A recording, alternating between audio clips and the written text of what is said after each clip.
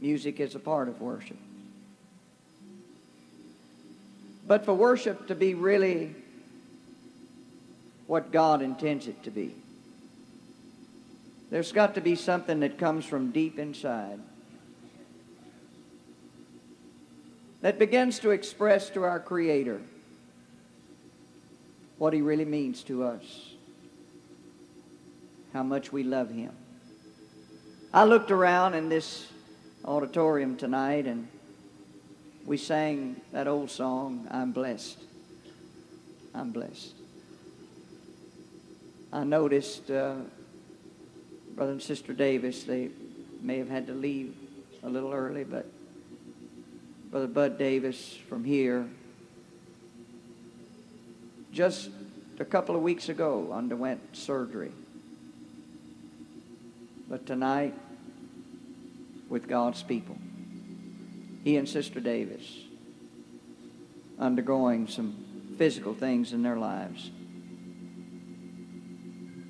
I look over here and see Brother Allen underwent bypass surgery. Brother Allen, wave your hand at me. We're blessed, Brother Allen. We're blessed. And then I look at all of you. You look so good tonight. I wonder where, I'm not going to refer to you, but I wonder where I would be if it were not for the church tonight. If it were not for this glorious gospel that has touched us and kept us. I don't know where I would have been, but it would have been much different than it is today.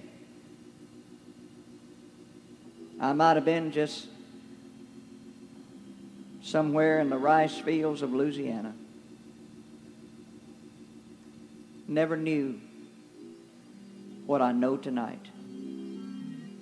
But I think something needs to settle over us tonight. A thankfulness. I look at men that, listen, far beyond our abilities tonight, and more than we deserve. God has put His hand on us. I wonder tonight if you could lift your hand and really worship Him right now. Would you thank Him? It's the ordination service. We have two ministers tonight that will be ordained. Brother Donald Martinez, he and his wife are seated on the front row. And Brother and Sister Jason Cisco. And what a great time it is. What a wonderful time. What a meaningful time. Ordination. Steps through the ministry that from the very first call of God on your life. And then to feel that hand of God as it led you to where you are right now. These men come seasoned ministers of the gospel. Men who have proven their ministry and have brought to this moment a confirmation of the hand of God upon their lives. But tonight, we go a step further with the ordination or the laying on of hands of the presbytery that will move them into an era of ministry that they have sought for. So this is not just any service, but an important part. Now it's going to do something to us tonight, because we're going to remember back, those of us that are ordained, and some things are going to be refreshed to us tonight about this wonderful privilege of being a part of the ministry of God's great church. Our speaker for tonight, our preacher, it is my honor to introduce him tonight. Our general superintendent means so much to us, to every one of us. And leadership is so important.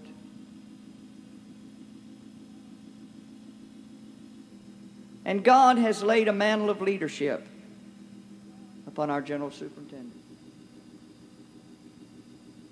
He has a word from the Lord for us tonight. I want him to come to this pulpit and preach with anointing. And I want him to feel from this congregation a hunger. Brother Haney, we're hungry to hear what thus saith the Lord. Because in that word of the Lord there is direction. There's healing. There is instruction. Everything we need, the bread of life, will supply to us. So, Brother Haney, it is our honor in the Texas District to have you and preach to us tonight what the Lord has given you. I love you. I love you. Thank you, Brother Russell, and praise the Lord, everyone. How wonderful it is to be in the Texas District tonight, and I give honor to our Superintendent, Brother Russell, and our District Secretary, Brother Prince. As a matter of fact, I was officiating in the district conference when both of these men were elected to office, and I want to tell you that you elected a tremendous team. I've marveled at the way that they've led this district. You're going places, and you had the mind of God. I appreciate the district board, wonderful board, and the ministers here, many of them my friends. If I start naming, and our missionaries tonight, each one will be here a little while. And then you wonderful ministers and wives that are present here tonight. And I especially give honor to Brother and Sister Martinez and Brother and Sister Sisco, who will be ordained in this service. While many of my remarks will be directed to their ministry, it will be directed to all of us. We're still on the journey. And as long as we're here, I was one of our ministers, I won't name him, we all revere him, but the devil had been talking to him, and he felt like he should be dead and that he should go on, and he didn't know why he was still around. I got wind of it. Somebody called me, so I picked up the phone and I called him and I said, "You're here for a purpose. And if God did not have a purpose for your life, he'd just kill you. So you better thank God you're still here." And I'm going to say this to all of us tonight. We're here because God has a plan for our life. And we need to stay involved in the work of the Lord as long as the Lord allows us to be here and give him our very best. So this evening, if you have your Bibles, I'm inviting your attention to the epistle of 2 Peter and chapter 3. And I want to talk to you about the long journey to promise. The long journey to promise. It indeed is a journey to promise. And God has given us a promise. We refer to it often as a dream.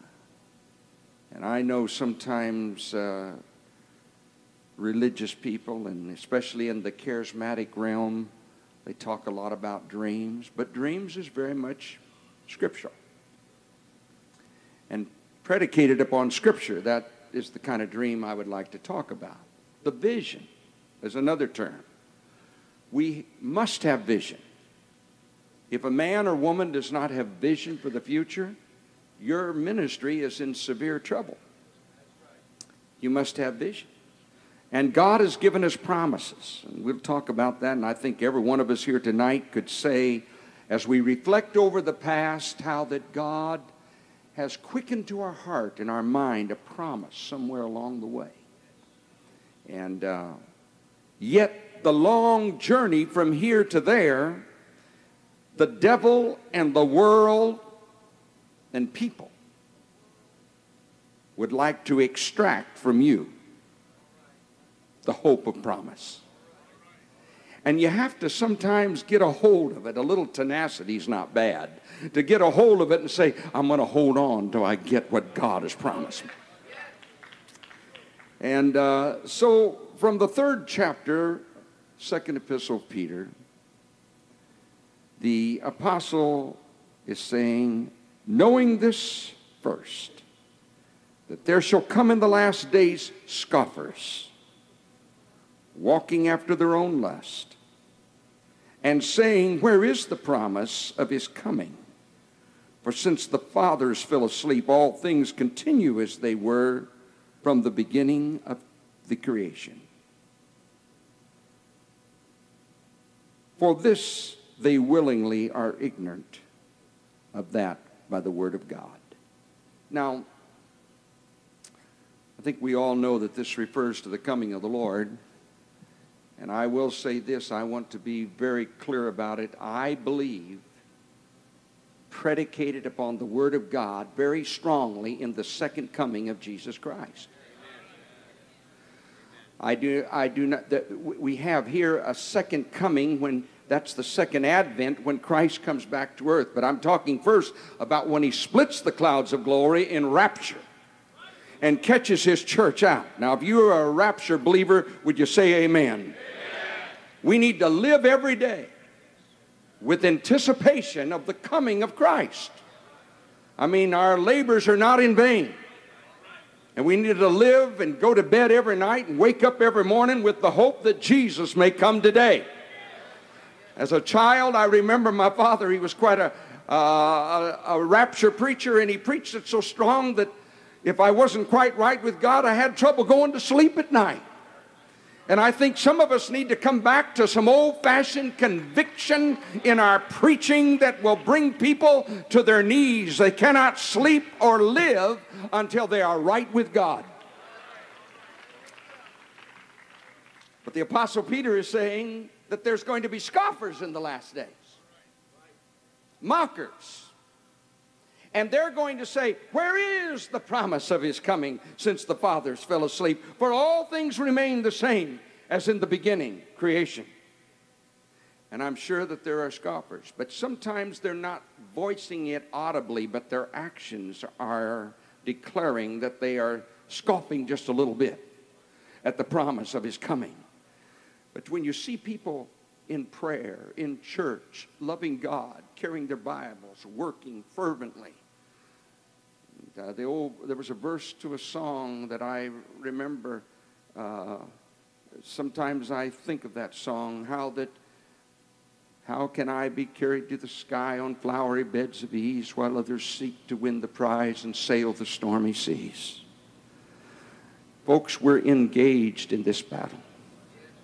And until we get there, let's not try to make it always easy on ourselves. Somebody said if you serve God hard, it's easy, but if you serve him easy, it's hard. So let's just get in. And that goes for preaching. That goes for pastoring, evangelizing, reaching the lost. Let's give it our very best tonight. What do you say? Praise God. It's a long journey, and I'm going to talk about that journey to promise. But get a hold of promise and never give up. Let's lift our hands. Hallelujah. Father, tonight we ask you, breathe upon us as a people. The ministry of the Texas district tonight. Breathe on this district. Holy Ghost, send us a mighty saving revival. Stir and revive the souls of your people. I'm asking you right now, Father, revive the souls of your preachers. Weary and heavy laden, I ask you to lift them up and undergird them with strength and power and might tonight in the name of Christ. I ask this. Father, I pray for the anointing of heaven to come down upon this audience and upon this preacher tonight. We cannot preach or worship or receive from you without a holy anointing upon us tonight. And help us to be loyal and committed to truth and to the cause of the kingdom. We ask this in Jesus' name. Everybody said amen. You may be seated. It's a long journey. And promise is important. Dreams are important. Visions are important. And it's important that we do not lose our way. I was reflecting some time back, talking with my wife. This year we have been married 44 years. And I reflect back on those early days when we were courting and then married. And remembering the anticipation and the hope of the dream. As a matter of fact, before marriage, 1957, I remember driving down this road, coming all the way from California and pulling in on the old Texas campground. Right over here to my right, or out in the front of here to my right, was where the tabernacle was sitting. It was an open-air tabernacle. And I remember pulling up in the yard, and there were automobiles everywhere, and the sound system was on. Those were the days that Brother V.A. Gidros was superintendent. And there was a couple up singing. I can tell you their names. They were singing. He was playing the guitar, and she was playing the accordion. And the people were shouting and worshiping God. And I thought, my, this is the biggest thing I've ever been around. And it was big coming from California. I thought how wonderful it was. And then the years that shortly after we were married, and as we talked of our marriage and our dream and our vision and our call and what we wanted God to do for us in our life and where he would take us. I had no idea where it would be, but I had some dreams. As a young man, I dreamed of playing the guitar and heard the accordion, and we were going to sing and evangelize. We had all those flamboyant dreams and visions out there, preaching revivals and altars filled, and I had no idea where I was going in life, but I knew I wanted to do something. I think that's where a lot of us, we really do not know the end of the journey, but we remember the call and the passion that God placed in our heart. And we have that dream when he called us. I tell you what, a man does not have a call that does not have a vision. Vision goes right along with call. My father was the founder of a Bible college, and you have such a wonderful Bible college, Texas Bible College. But I can remember he brought missionaries often there. And it seemed to me that every missionary he brought, if they were from South America or the continent of Africa or the Orient or wherever they came from, every missionary, I got a call to that field. I've been called to more fields than you could ever imagine. And he would say, we're going to have a consecration service, so come on in. I did more consecrating than you can ever imagine. At the conclusion of every one of those services, I was in the altar saying, God, I'm consecrating my life. Somebody said, you did a lot of consecrating. Yes, I did. And I have to keep on consecrating. It's not something you reach a utopia of and said, I've climbed the mountain and I've achieved and I'm there. But it's something you do every day of your life. You say, God, there's just a little more of me I'm going to lay on the altar. And we really don't know where God is carrying us and taking us. This is a journey. And there's some struggles along the way. There's some agony along the way. And to our candidates for ordination, I'm not attempting to paint a bleak picture. It's a glorious picture. But I want you to understand that there's some trials along the way. And there's some pain along the way. And there's not everything is laughter and revival and swinging a guitar or a bass fiddle or an accordion or singing and clapping and dancing and running aisles. There's some times you look for a corner to get into, and you get your old handkerchief out and you begin to sob a little bit in the presence of God. You've got to have some strength to go a little bit further. And you just can't get it by a war whoop right then. You need to get alone with God and pour out your heart's troubles and say, Jesus, your servant needs a little help right now. I'm on the journey, and I know the promise is out there. And I know there's a vision that you placed in my heart, but the devil's like, he wants to bring a deterrent or a distraction. He wants to derail this preacher. But preacher, tonight you've got to fight if you're going to make it. You've got to dig in your heels and say, devil, you're not having any part of my life. See, along the journey, some time ago, I picked up an old pictorial album. We had several around our home of conventions way back when I was a boy. Even before I started preaching. And I remember we had a certain minister in our movement that made several of these pictorial albums, and you'd go through them. I think most of us are preachers here tonight, and I attempt to be discreet in the way I talk. But I went through the pictorial album, and it was mostly all preachers, some from general conferences. And way back, I'm talking in the mid-50s. And I could say, that one's no longer with us. He gave up the ministry. There was a more lucrative or business. This one gave up the ministry for pleasure. And then there were those that died in the faith. They're gone. They're not with us. There were those that fell by the wayside in morality. And as I went through, you begin to count them off. And the reason I'm doing this tonight, you will have ample opportunity to be derailed somewhere along the way. You will have an opportunity to choose another path. But if God called you, you better settle it right now. Live, die, sink, or swim. I'm going to be grieved. I'm going to be hurt. It's not all going to be perfect. But I got a made-up mind. God called me. And if I have to pray it through, if I have to get a hold of myself by my collar and talk to myself, I'm going to talk to myself. I'm going to get a hold. If I have to get a brother and say, brother, you got to help me. I'm fighting all hell right now. Be my strength.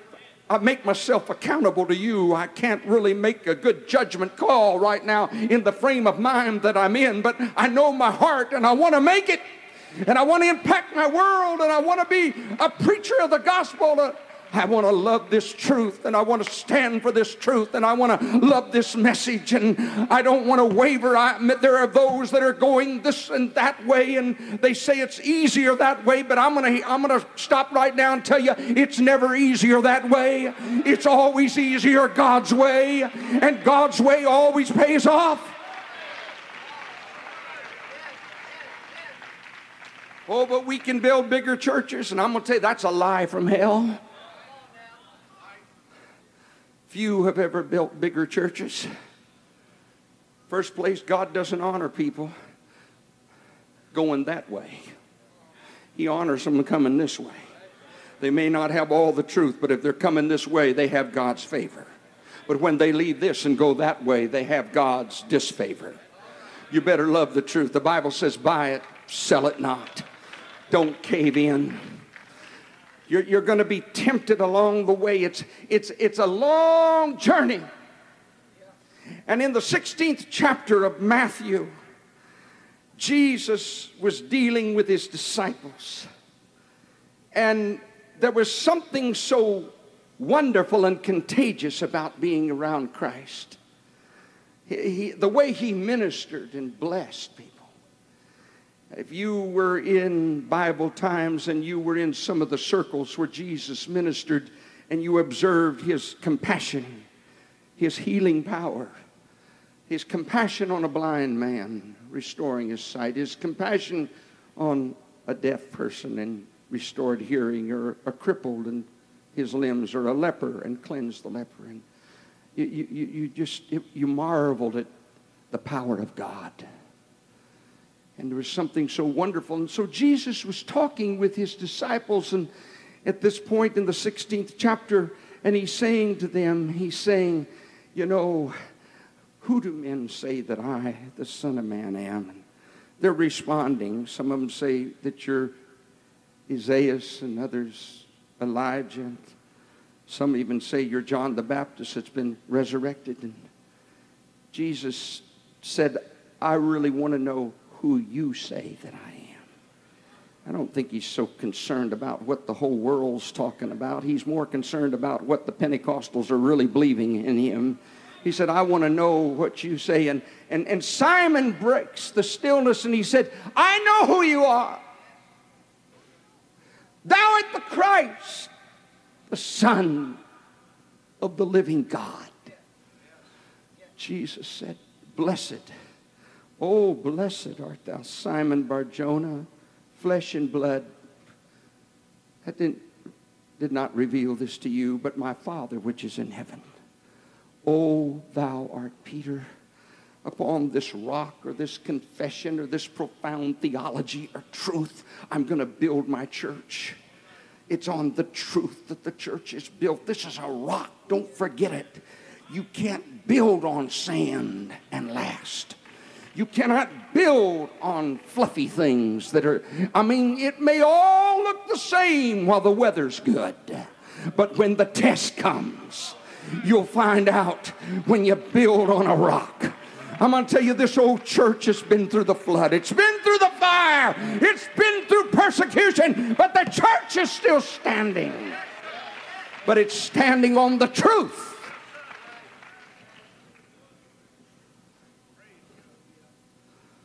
Then he went on to say, you know, on this rock I'll build my church. The gates of hell shall not prevail against. We loved it. They were shouting. It's wonderful. The churches, the gates of hell cannot prevail against this church. And we all shout. And I'm going to tell you what, I believe that tonight. I do not believe hell can prevail against this church. I believe the truth will always stand. And Jesus is going to see this church. And so when you hear folks talking about the church falling apart and the church going down, there may be some people falling apart. There may be some congregations falling apart, but the church is not falling apart. The church is on a rock. The church is going forward. The church is still a new birth church. The church is still a one God church. The church is still a tongue-talking church. The church is still a holy church. This church is not going down. Some people will, but the church will not. So hang in the church. So they shout and rejoice. It's wonderful. Keep on preaching. It's good. Oh, thou art Peter. Upon this rock I'll build my church. The gates of hell shall not prevail against it. I'm going to give unto you the keys to the kingdom. Whatsoever you bind on earth will be bound in heaven, and loose on earth will be loosed in heaven. Sounds pretty good, doesn't it? They're all shouting. As a matter of fact, a few chapters over, they're on the Mount of Transfiguration. It got so good up there that Simon said, let's just stay right here and build 3 tabernacles. There's times that you're on the Mount of Transfiguration. There's times that you're getting a little prophecy that makes it sound good. The gates of hell shall not prevail against it. There's times he say, I'm going to give you power and authority, and in my name you're going to cast out devils, you're going to speak with new tongues, you're going to lay hands on the sick and they're going to recover. All of that is Scripture. Don't ever deny it. Don't back up from it. But if you go through a little dry place and it doesn't just happen that way, don't turn and throw in the towel. And don't give up and say, well, maybe God doesn't heal today. And maybe folks don't get the Holy Ghost for speaking in tongues today. No, hang on to the Word of God and say, I hold the promise and to God's unchanging hand. And then the 16th chapter, he goes on, and as Jesus is moving a little further into the 16th chapter, he says just a few verses down, and then he began to talk to them. And he began to warn them of things that were happening. From that time forth began Jesus to show unto his disciples how that he must go into Jerusalem and suffer many things. See, we don't want to suffer. I didn't intend to really get into this tonight, but who wants to suffer? I mean, after all, who even wants to hear Brother Haney preach about suffering? Go back to that subject he was on about gates of hell not prevailing again. Go back to that binding and loosing. But Paul, that I may know him in the power of his resurrection. Everybody shouts, the power of his resurrection. I want to know him. And the fellowship of his suffering.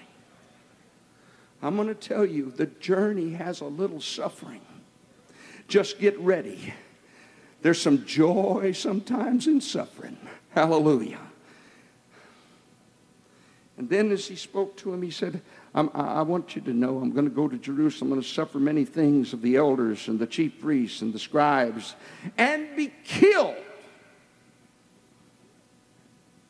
But he liked the next, and be raised again. That's when Peter took him aside and began to rebuke him. Said, this isn't like you, Lord. I mean, we like the first message you preached. But this message is not very invigorating and challenging. And it's not like you. And he began to rebuke the Lord. And that's when Jesus said, get behind me, Satan. You don't understand. This is part of the master plan of God. My brother and my sister, if we ever do anything for God, your church you pastor, the evangelistic field you labor in, the mission field that you labor in, there's going to be the element of suffering. But you don't stop. You just dig in your heels. I just promise you, there's one more valley, but there's going to be another mountaintop. And then there'll be another valley, and there'll be another mountaintop. And I was talking, it brings me back to how I started preaching tonight. I said, honey, don't you remember when we're talking about playing the accordion and the guitar and preaching those revival meetings and all those wonderful things? Did you ever think it was going to end up like this? And of course, I was talking to her then, not about being general superintendent or assistant general superintendent or any kind of position. I was talking to her about the trial we was walking through right then. You see, there's not a soul. There's not a preacher's wife that's in this building, but you're going to walk through some fire. You're going to walk through some fire. We go to conferences, we go to camp meetings, we go to meetings and we rub shoulders and somebody says, how you doing? And we all say, fine, wonderful, great. And you're bleeding on the inside, and you're cut, and you're torn, and your family's going through excruciating pain, and you're not sure how your kids are going to turn out, and you're not sure about this or that, but you got to hold on to God's unchanging hand and say, I'm in this thing to the end. I may walk through hell, and I may go through it, but God called me, and it's a long journey. It's a long journey, but I'm not going to turn back.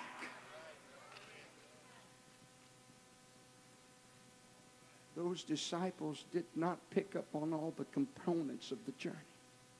They were only picking up on the components of glory and victory and miracles and blessings. They didn't really see the suffering and the pain. He said, if you're going to be my disciple, you'll deny yourself. Take up your cross and you'll follow me. I believe with all my heart that we're living in a time when apostolic ministry is essential. We've got to have it. And God has promised it to his church. And because you're walking through hell and you're in the valley doesn't change God's power. Just keep on holding it. I'm just like the rest of you preachers. I've walked to the pulpit on Sunday and preached about the apostolic power of God when I felt like all hell and the devil and everybody else was on my shoulders. And I felt like I couldn't go a step further. But I said, I'm going to get up and preach it. And you know, as I started preaching, the glory of God and the anointing of God would come on this body. There's times I've walked in the pulpit when I was burning with fever and could hardly drag myself to that pulpit. But I felt I belonged there, and God would instantly heal me while I was preaching. I'm going to tell you, the power of God is real. Just because you're walking through a valley, it does not change God's power. He is real. He is real. His word is sure. His promises are sure. Don't question the promises of God. Don't lose your vision. Hold on to your vision. I'm preaching to some pastors in this place tonight. When you became the pastor, you began your ministry with a dream and a vision. And you could see the building full and probably the new building being erected. And you had all these visions and dreams, and then it seemed like the stirring of Satan and evil got into the church. Folks would backslide. Folks would move. We've all faced it. I said we've all faced it. I've had folks come by the church in Stockton and act like I never faced those kind of things because there was a few people sitting out there. I'm going to tell you what, I had folks backslide just like everybody else backslid. I had lawsuits against me just like other folks had lawsuits against them. I walked through being ridiculed and accused falsely. And I walked through all of that when they attempted to discredit my character and my family and my preaching and my ministry. What do? Throw in the towel and quit? No, you get a grip on God. And you say, I remember when He called me. I remember the place. And when He put a love in my soul for this message, and you stand right up there and you look the world in the eye and you get a hold of heaven and you keep on preaching and you say He's the first and He's the last. He's the beginning and He's the end. And all things are in the hands of God. He's still a miracle worker. He's still a God that's our Jehovah Jireh. He will provide. We will not retreat. We will not back up. We will keep on preaching. We will love this truth and we will love this God. It's a long journey.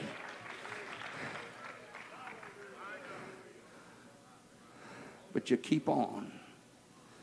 And you never give in. You just keep on. I mean, when Israel come out of Egypt, they had listened to Moses and Aaron. They had heard their grandmothers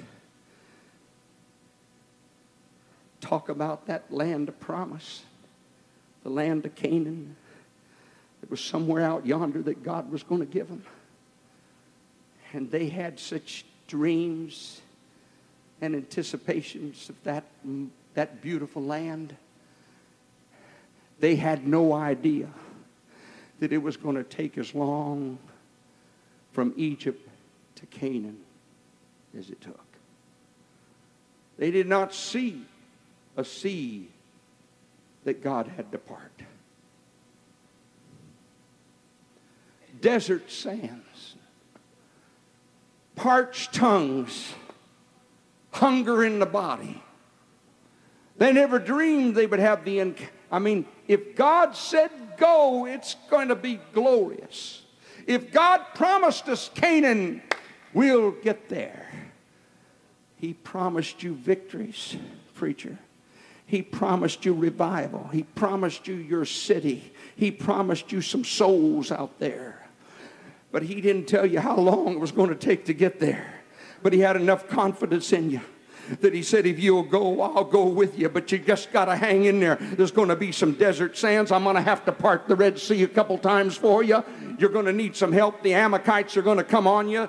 The Moabites are going to come against you. The Philistines are going to fight you just a little bit. You're going to face some adversary along the way. In fact, the Egyptians are going to be ever on your trail trying to bring you back down to Egypt. But if you'll just hold on to me and keep on marching, I'll give you your city. I'll give you everything your heart yearns for. Don't turn back.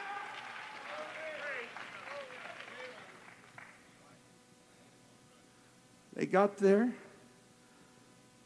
and God told Moses, pick a man from every tribe and send them out there. We call them the 12 spies, and tell them to do a little research. We want to know, are the cities walled? Are they in the valleys? Are they in the mountains? Are the people few or many? And where do they live? Are they strong? What about the vegetation? What about the land? And he'd give them all this, a criteria to find out exactly. Not once was it inferred. He never even questioned or thought.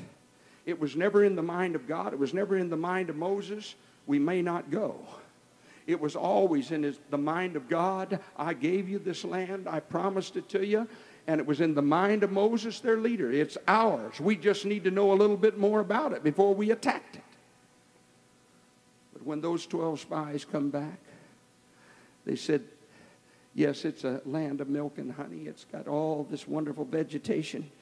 But the cities are walled. The people are strong. We saw the sons of Enoch, the giants in the land.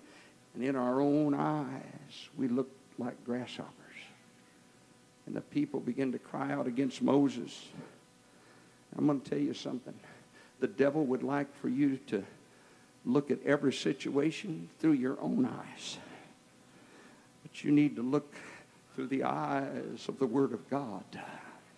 Because this old book is right. As the song said, hallelujah to the Lamb. Praise God, the book is right.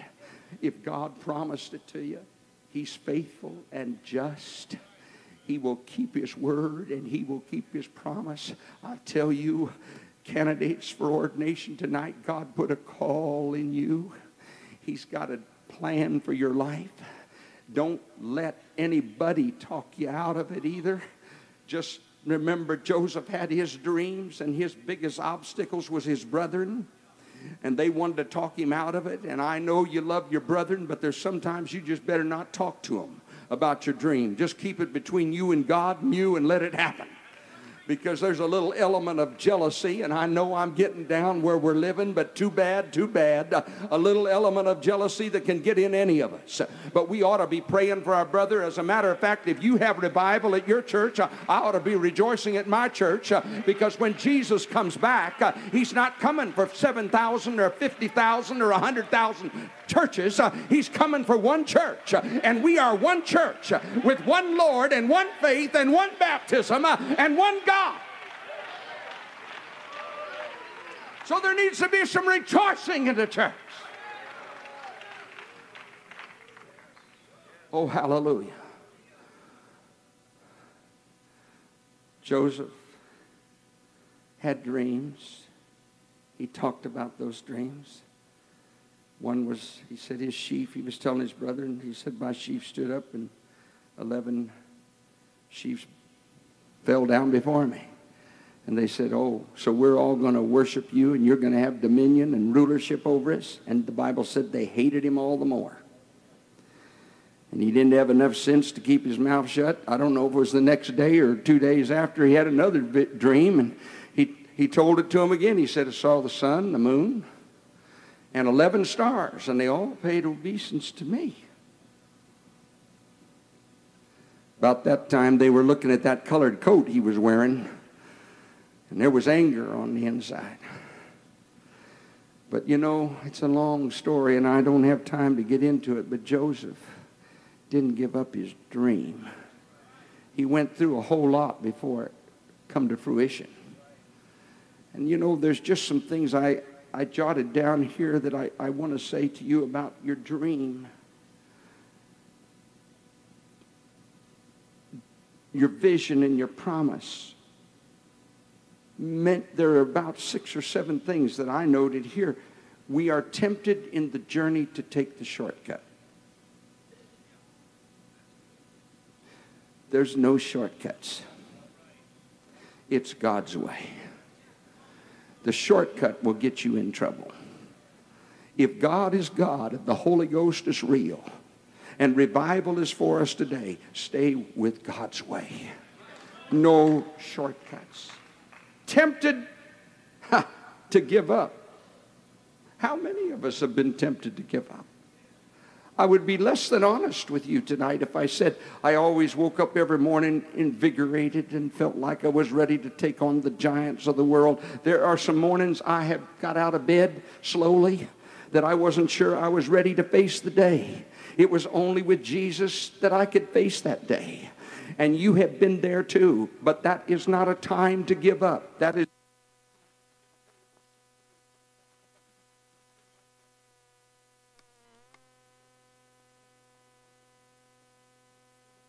ready to face some of the issues that I have to face today. But I know you're God and this is your church and I'm your servant and you called me to this ministry. And that's another item that's very important. When you have a call from God, I'm going to tell you that's the greatest thing in all the world. It's not like you said, I'm going to be a lawyer, I'm going to be a doctor, a plumber, a contractor. A call from God carries some weight by it. And there's going to be a time that you're going to need to go back and say, I remember the time God called me, spoke to my heart, and if I have to stand alone, I still hold to the call that God has given me. Call. Then, when things don't go well, sometimes we want to deny the origin of the dream. Well, maybe it was just me. But there's a difference between you and what God gave you when you was in prayer. Come on, I'm preaching to somebody here tonight. You're sitting out there somewhere, and you've practically given up on where you was going. But the Lord is telling you tonight, He wants to quicken your dream and your vision. He wants you to get a new grip on it and say, I'm not quitting. I'm not bowing. I'm not going to give in to you, devil, and I'm not going to give in to you, world. I'm in this for the duration of the journey. And then, when we have a little success, we're tempted to take a trip of self-ego. Another word is just pride. My grandmother, she's in glory, but she used to say, when I was young, just starting to preach, once in a while I'd get blessed a little bit. She could tell when I was blessed, and she'd say, Kenny, you better make sure you don't get proud. If I heard her say that once, I heard her say it at least 50 times. And I used to think, how could I ever get proud? I can't hardly talk when I get behind the pulpit. I tremble when I get up there. But through the journey, I have found a few opportunities.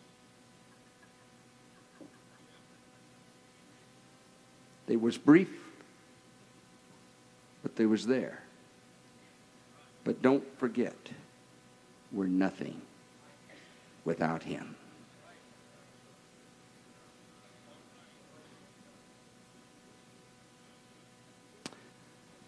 And then there's the temptation of settling for almost. Almost. Almost not good enough. I said almost not good enough. I don't want a half a revival.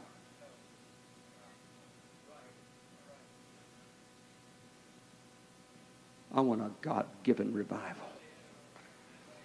I don't want a half a church. I want as much church as this God's going to give me in this town. I don't want to preach a half a message. I want to preach everything thus saith God. I'm talking about your ministry, your preaching, your teaching, your pastoring, your personal life. Almost is not good enough. And then there will be, and all of us, no doubt, women and men, you have faced some temptation in the journey to cave into the world or the flesh. But you don't have to. I said you don't have to. I've heard the flimsy excuses. Well, it was all set up and it was all... The devil can set you up every day and you can still be a victor in Jesus' name. You don't have to cave in. Just remember this. Joseph lost 2 coats, but he never lost his dream. He lost one coat that his brethren stole from him, and he lost another coat when he ran from the tempter. But he never lost his vision, and he never lost his dream. And you don't have to lose your vision or your dream. The world might rob you of your coat, but hold on.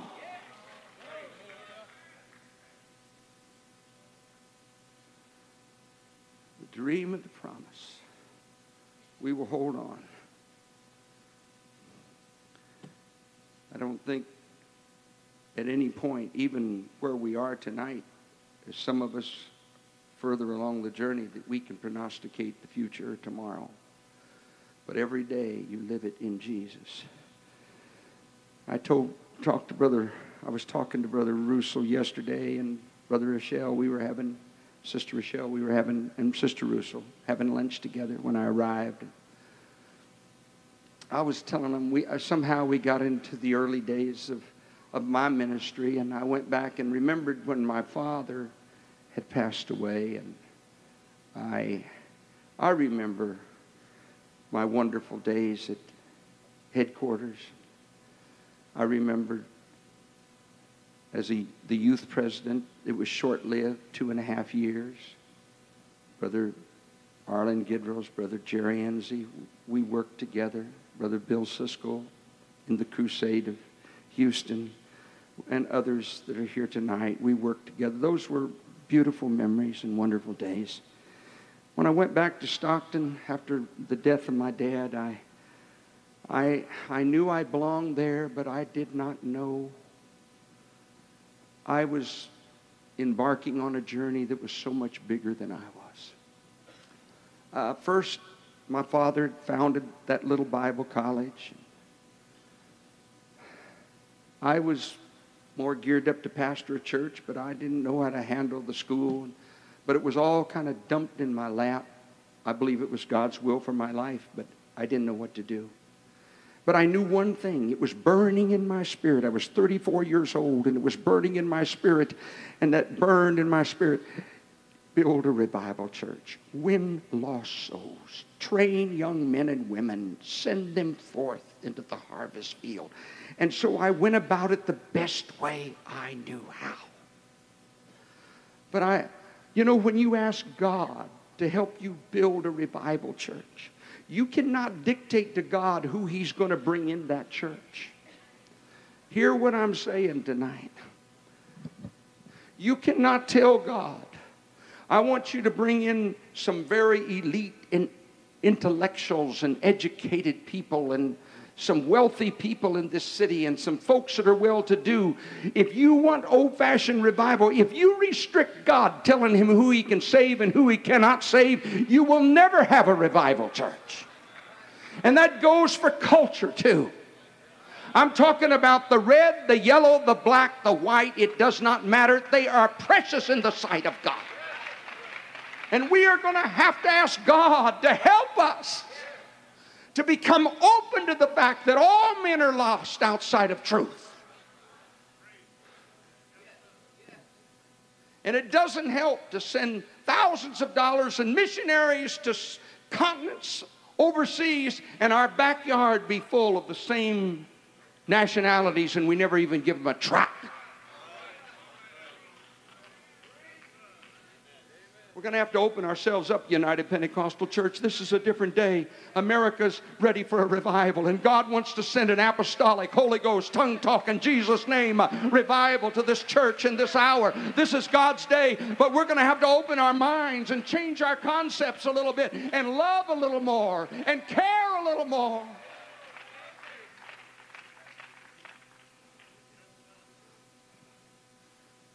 It's here. I remember, you know, that church, California now is just a total mixed bag. 51% of the state's population is ethnic. We Caucasians are in the minority. And if you're going to pastor out there, you better get with it. But it wasn't 32 years ago. It wasn't quite that way. And the people I pastored didn't really feel that way. But when I started bringing those buses in there and going out and knocking doors and bringing in everybody that would come, I call it the highway and the byway ministries. Whosoever will, go out and bring them in. You should have looked, some of the shocked look on some of those faces.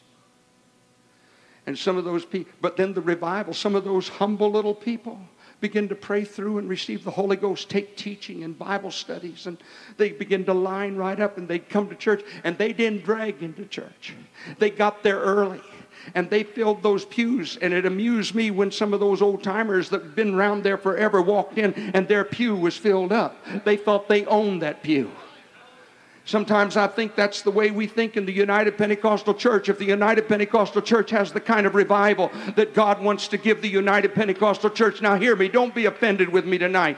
But I just want to tell you, if God starts revealing himself to the Baptists down here and to the Assemblies of God over here, I mean, God can do that. I'm telling you, God can do it. Now they're going to have to come our way. We're not going that way. But if God starts revealing, is that maybe what we're worried about? Them coming in and becoming licensed with the United Pentecostal Church and taking our presbyterships and our leadership of the United Pentecostal Church? Is that what we're worried about? We better become kingdom-minded and ask God to help us to understand this is his church. I'm preaching to you tonight what God wants to do. And don't read anything into what I'm saying tonight. I'm not saying that we're going their way and we're going to join and have great fellowship with them. That's not what we're talking about. We're talking about teaching the Word of God, preaching truth and loving truth, and letting God work with them.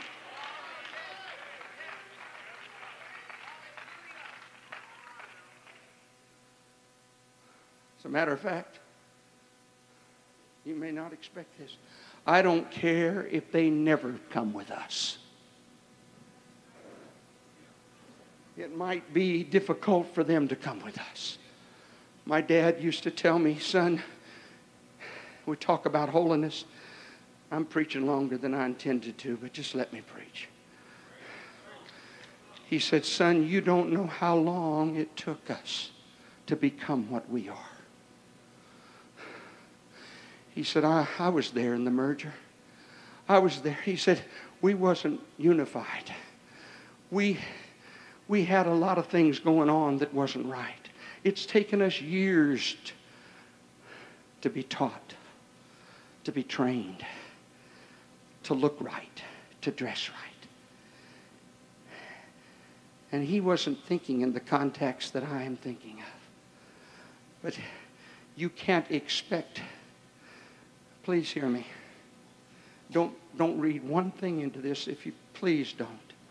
But you can't expect a Baptist preacher or any, forget the denomination, somebody over here, to see this revelation and become so excited about it.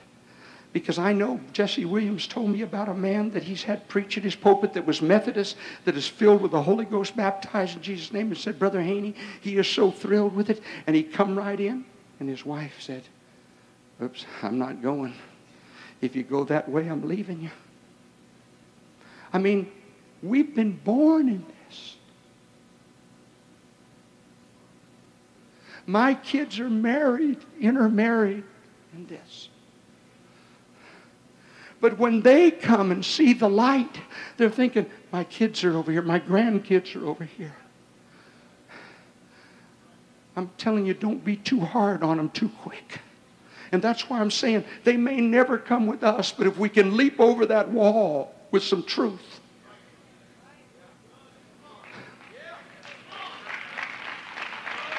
Just leap over a little bit. Let the truth go in there. Let God work.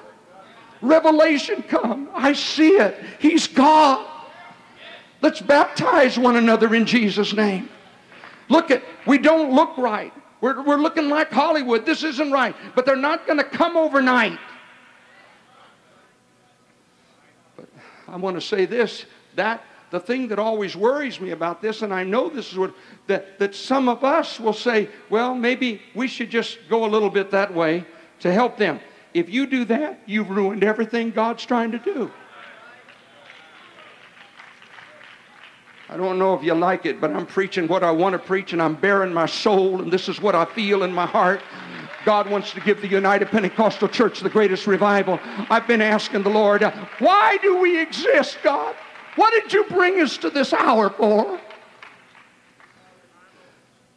And I believe He brought us here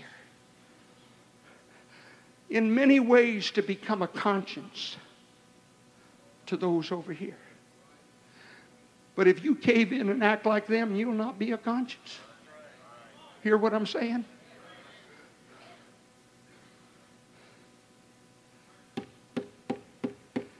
This is the dream that should be birthed in our spirits, preachers.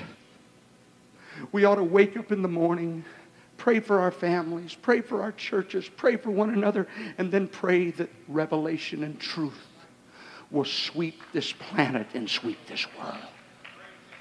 Yeah. We start praying, God will do great things, and He'll open doors and use you.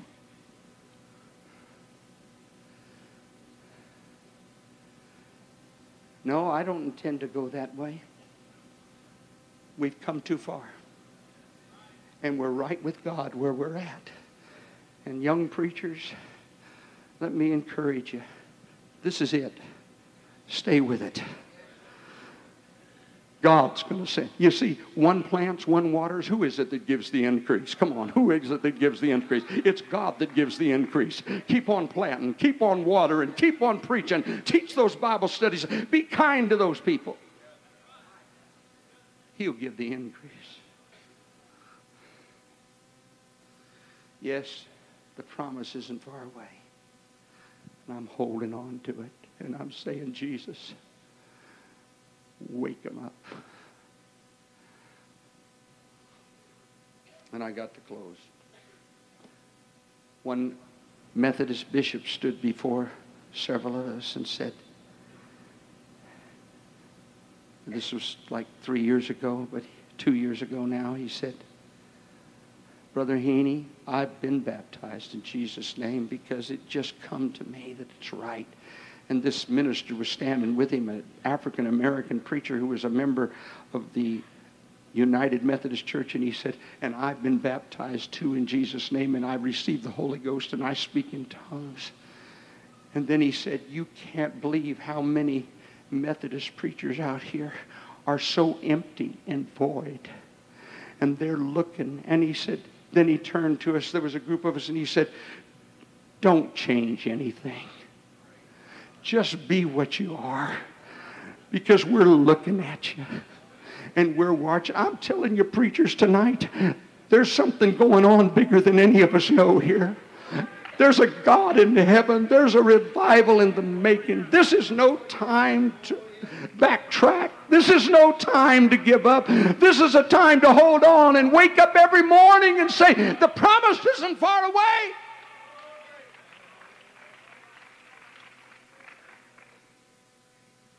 We've got to have a bigger picture than our four no more. We've got to see this thing as through the eyes of Jesus. Hallelujah. But don't give up. Hold on. Would you stand with me tonight? Glory to God. Hallelujah. Reach over and take somebody by the hand right now. Just if it's your wife, preacher, take her hand. If there's somebody by you, just take their hand. Start saying, God, I want you to use me. God, I want you to use me. I want my mind. I want my spirit. I want to be in your perfect will. Yes, Jesus. Yes, Jesus. Don't let us lose sight of where you brought us from and what you want to do with us today. Raise your voice, church. Just raise your voice, preachers. Just raise your voice, sisters. Hallelujah. Glory to God. Let this be an hour of anointing.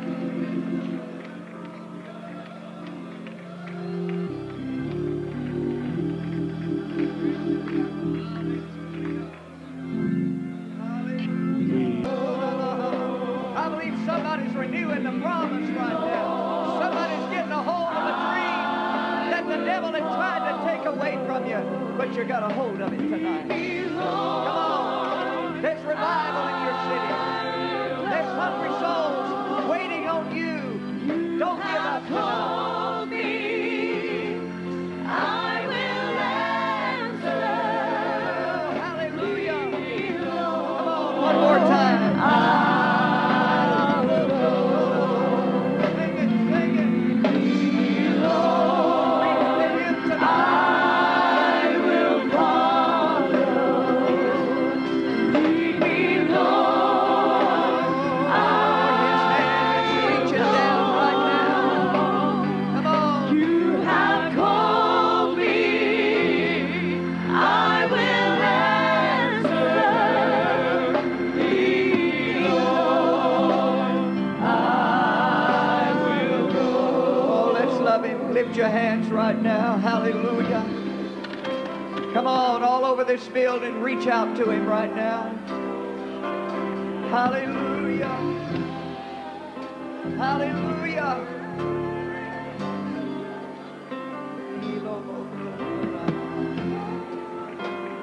Hallelujah.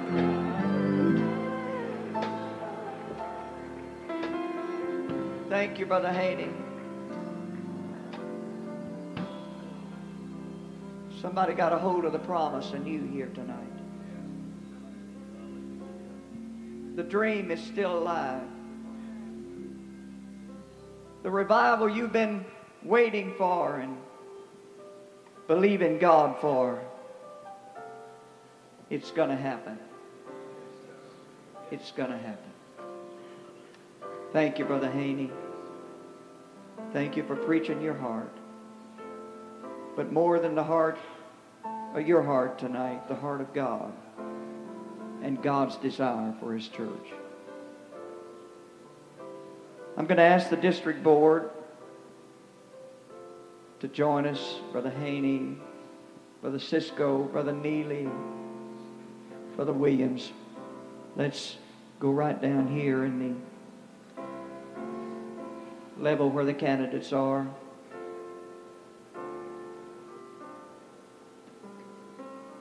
Congregation may be seated.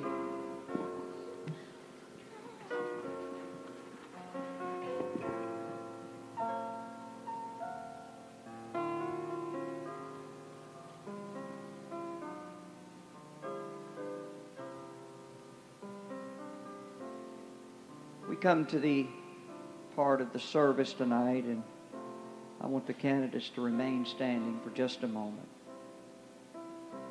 when the charge is given. The message has been preached tonight about the dream and the promise. That promise is for you and for you. But tonight we are privileged to have Brother William Cisco with us, the father of Brother Jason Cisco. And how honored we are to have him. He's going to come tonight with the charge that will be given to you as our ordination candidates tonight. Brother Cisco, come. We're privileged.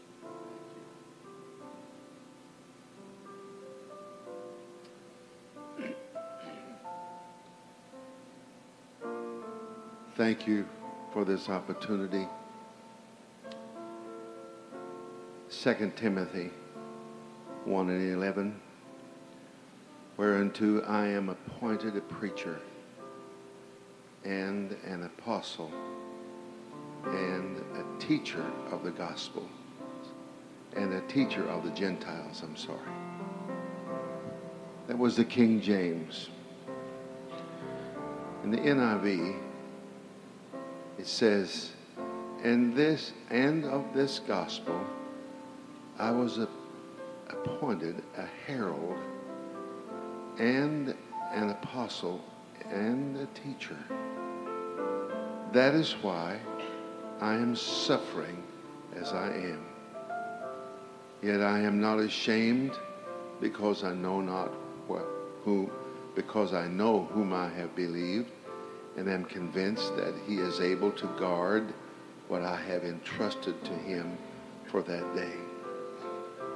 What you heard from me, keep as the pattern of sound teaching, with faith and love in Christ Jesus. Guard the good deposit that was entrusted to you. Guard it with the help of the Holy Spirit who lives in us. I want to say, when we're dealing with a charge, not another person, Brother Martinez and Sister Martinez, Brother and Sister Cisco, not another person will feel as you feel this night. God is in attendance, and he's looking at you for people, because the great responsibility that you have to go into all of the world, you're going to have to go when you don't feel like it. I want to point out a few key words. I'm not going to take long. Appointed a herald. He said, I was appointed a herald. A herald is one who serves with honor and influence, known for their strong voice and eloquent speech, endued with wisdom and eloquence from above. So says Adam Clark. A herald, someone who serves with honor. I thank God. My son grew up, and he saw many people come to our home, to our church. He saw people who served with honor, and he recognized that. A preacher, an apostle, sent from God to man. That's what you are. You're a preacher. You're a herald. God has called you. And if he's called you, you have authority that no one else can have. A teacher is one whose business is to instruct men. You have a responsibility to hold what you have been given. This responsibility is an integral part of your thinking. It is a responsibility to God and to men that you hold. In 2 Corinthians 3:6, who also hath made us able ministers of the New Testament, not of the letter, but of the Spirit. For the Spirit killeth, for the letter killeth, but the Spirit giveth life. You are servants. We're all servants who pick up what Jesus Christ called us to do. We're first servants to God and then men. For if we do not put God first, we will have nothing to give God or give men from God. It's so important that you love truth. We have never lived in a time like we're living now. 2 Thessalonians chapter 2, and with all deceivableness of righteousness in them that perish, because they receive not the love of the truth, that they might be saved. Oh, in my spirit this evening, I know the hour is late, but give me just a moment just to say this. You have to love the truth. That's what's going to liberate people from their sin. That's what's going to bring the anointing into your life. And when you speak and you love the truth, people are going to know that you're different. From the Holy Spirit, from the Holy Spirit. Listen and give heed to the words in 2 Timothy 4, 1 through 5. And this was the charge that he gave. I charge thee therefore before God and the Lord Jesus Christ, who shall judge the quick and the dead at his appearing and his kingdom. Preach the word. Preach the word. Be instant in season, out of season. Reprove, rebuke, exhort with all long suffering and doctrine. For the time will come when they will not endure sound doctrine, but after their own lust shall they heap to themselves teachers having itching ears, and they shall turn away their ears from the truth, and shall be turned unto fables. But watch thou in all things, endure afflictions, do the work of an evangelist, make full proof of thy ministry.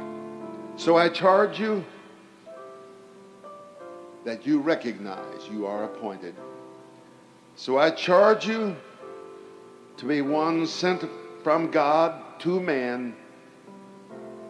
So I charge you with the responsibility to serve and to love the truth, and to understand that what you're doing, it doesn't matter if the whole world is against you, if God be for you. This didn't come out of some creed. This came out of the anointed Word of God. Take it serious. It will make all the difference in the world.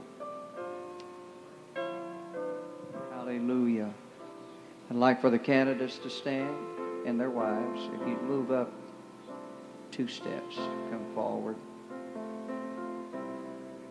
Brother Prince will present now the towel of service. This represents the servant spirit, exemplified by our Lord when he met with his disciples, girded himself with a towel, and our Lord and Master knelt at their feet and began to wash their feet. Brother Cisco has said it so clearly. You're a servant. We learn that we're not lords over God's heritage. He is the Lord. The churches that He has given us are not churches that we founded, but there were churches and souls purchased with His own blood. We stand here redeemed tonight, not by works of righteousness which we have done, but through His mercy and through His grace. Your service to Him, the writer of Romans said, is but a reasonable service. And whatever we face in life, both the good times and the hardships, count it an honor to just be a servant. For one day, He's coming back. Every work that we have done in His name, He will honor. And I pray that through your ministry, many souls will be given to you.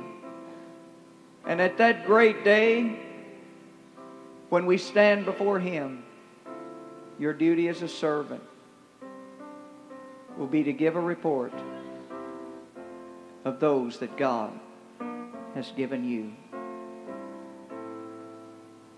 So tonight, in a service that has been officiated by our General Superintendent, Brother Haney,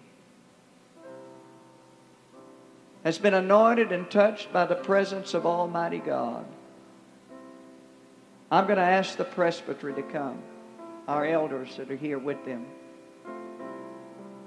and to lay hands on you. And an impartation of new power and a touch of His Spirit and a great anointing can rest upon your ministry. Brother Gidrose, I want you to join us in this. And while we pray, I want this congregation, if you'll stand, and we're going to pray together. It would be a good time for you, minister, and I speak humbly to you tonight. But it would be a good time to renew some things in your ministry. Hearing what we have heard tonight from our General Superintendent, but feeling what we're feeling right now in the sanctity of this moment. It would be good for all of us as we pray to renew something on inside of us as ministers of the gospel of Jesus Christ. Let us pray. Presbyters, please gather around these. Brother Haney, please come. Hallelujah.